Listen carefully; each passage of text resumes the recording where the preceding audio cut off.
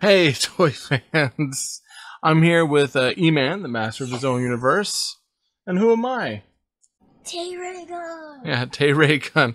And we have another review for you today. So we're here reviewing, what do we have to review?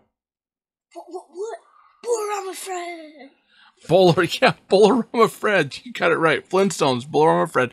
So this is our first deluxe figure that we have from the Mattel brand of the Flintstones movie line back from 1993. So box is pretty okay, but you think we should get into the toy? Yeah. All right. Let's get it. I'm cooking now. This is our Bowl-A-Rama Fred from the Flintstones, from the Mattel line of the same name, the Flintstones, from the 1993 film.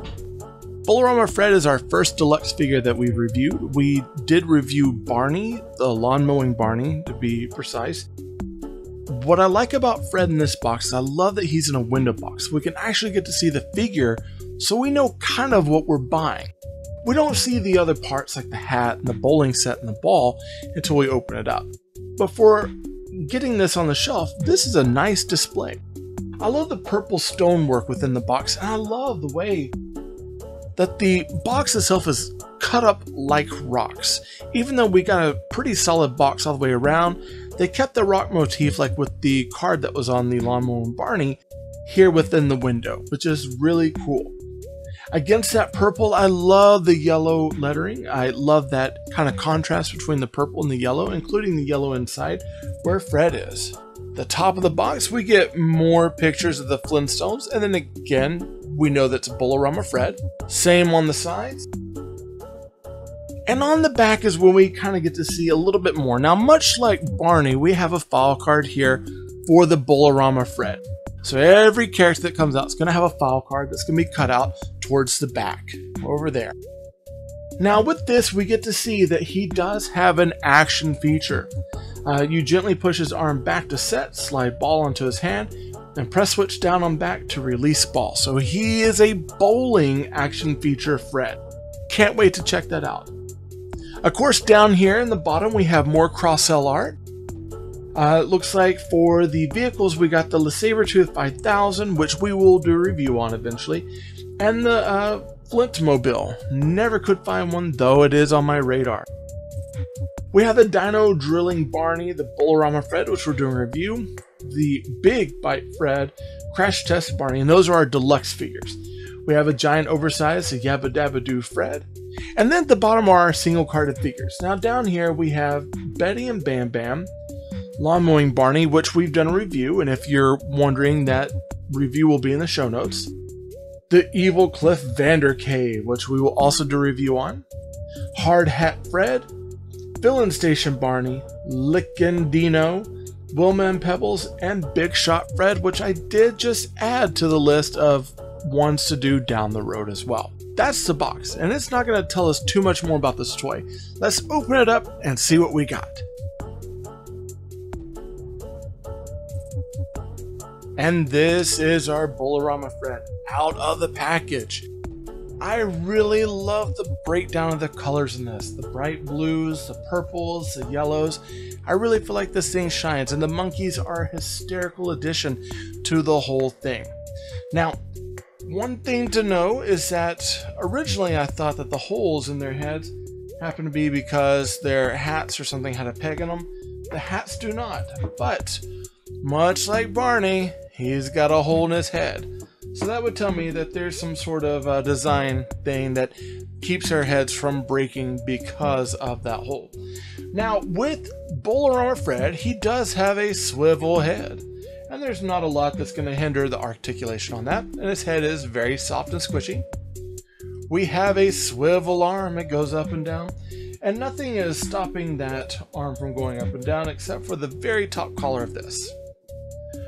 We do have hinged legs. Now, he does bend down a lot more than Barney, so much that, ooh, he falls over face flat. Whereas Barney kind of stood up to about here. His goes down a lot further.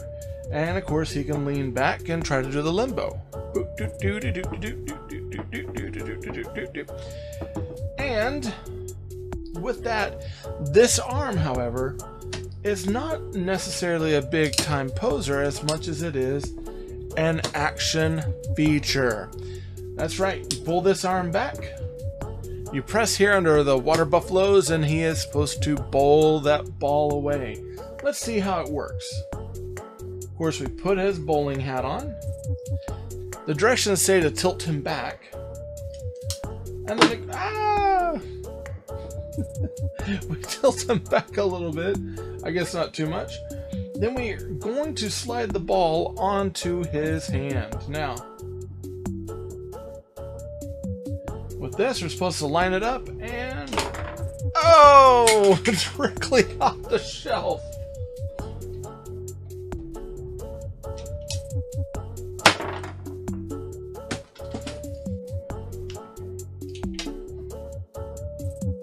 Third time's a charm. Let's try it. Hey! And of course, if all these get knocked down, we press the monkeys back, and it's supposed to make all the bowling pins go back up. Now, along with our Fred, I do want to have a comparison time against Barney. So that way we can see the two together. Now, these two, they're going to be a little bit different in size. Fred is a little bit taller than Barney. But all in all, they're pretty much the same. Same build, only 5 points of articulation. A lot of the articulation is hindered by something on them. So the legs, they don't kick all the way out in front, and it's because of those long skirt-like shirts. This is not going to happen. But for what we get, Fred has so much more range and articulation on his legs than Barney. And that's pretty much it for the Bowl-A-Rama Fred. It's hard to figure out exactly where he's going to bowl the ball because his arm is at a tilt, so it doesn't really shoot forward. It doesn't really knock down all the pins, including, like, when I go and knock them down, like, they still don't want to knock down all the way. And the monkey is kicking it back up. All of these are fun features, and I could see where a kid's going to absolutely love this. And if you have a kid that's really getting into bowling, maybe doesn't really care much for Flintstones, this would be a fun toy for them. If you get a kid that really likes Flintstones, this would probably be still a really good toy for them. All in all, this really feels like a good, solid, fun toy. The only thing Fred doesn't come with that I really feel like he should is one of those Beaversaurus chainsaws.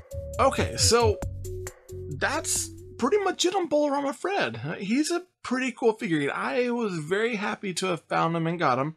Out of the two deluxe figures, there was the Big Mouth Fred and then the Bowl-A-Rama Fred. And I happened to kind of go for the Bowl-A-Rama because I liked the idea of it having this like set piece, this piece of scenery here. Love the monkeys. I think it has a see no evil, hear no evil, say no evil part to them. And you said the monkeys look like what? Chocolate. Chocolate, yeah. They kind of molded in a chocolate brown kind of thing. Yeah. And the mouse one, and the mouse Fred scared him. Yeah, I didn't like the mouth Fred. It looked kind of weird. But with Bowl-A-Rama Fred, you know, it has a hole in his head, much like Barney. So you already know I'm going to take off points on that. But I understand for design, it's probably there for a purpose, though the heads are kind of squishy, which tells me they probably have plenty of space to get the air out. I do like the aspect of the hat. I really dig his buffalo helmet. And the ball is a lot of fun, too. That ball is fun. The one thing I thought was kind of weird is that it has a handhole on either side, and neither one of them really fit that well. So it's... that was a little off in my opinion. So, what was your favorite part of this toy?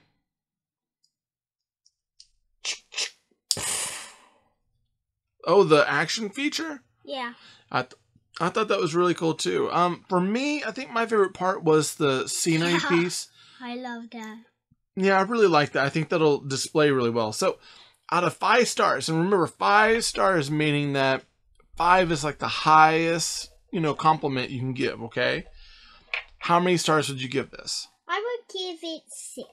6? 6 out of 5. So you must like this one a lot, huh? Yeah. Cool. Okay. Well. I'm kind of bored with it.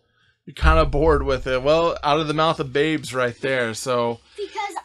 Because I really want like all of the ones that he have like out, so I can play a whole. Eventually, we'll get to all that.